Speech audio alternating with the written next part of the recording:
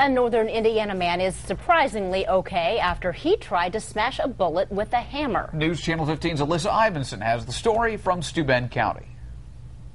I was kneeling down and I smacked it and then boom, right inside the guts. George Fath just moved here in rural Steuben County 2 months ago. Yesterday, he was cleaning out weeds around a rock in his yard when he found a bullet. I guess I wasn't thinking of it. It's the dumbest thing I've ever done in my life. He didn't want his 3 boys to find the bullet and hurt themselves, so he decided to get rid of it. My hammer was outside, so I took the bullet and put it on the rock and I smacked it with a hammer and it went off. It went into my belly. It knocked me on my butt. The bullet fired. Luckily, Fath wasn't badly hurt. They got bandages on it right now. Police say it's never a good idea to hit a bullet with anything. The round can go anywhere, including the person that's striking with the hammer or any of neighbors, residents, children in the yard.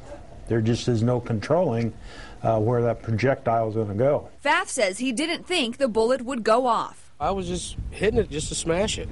I didn't expect it to go bang. But a bullet doesn't have to be in a gun to fire. Anytime you get, a sufficient pressure here to cause that to explode, then it will fire. Police add if you find a bullet, don't just throw it away either. Call local law enforcement and we can take care of it.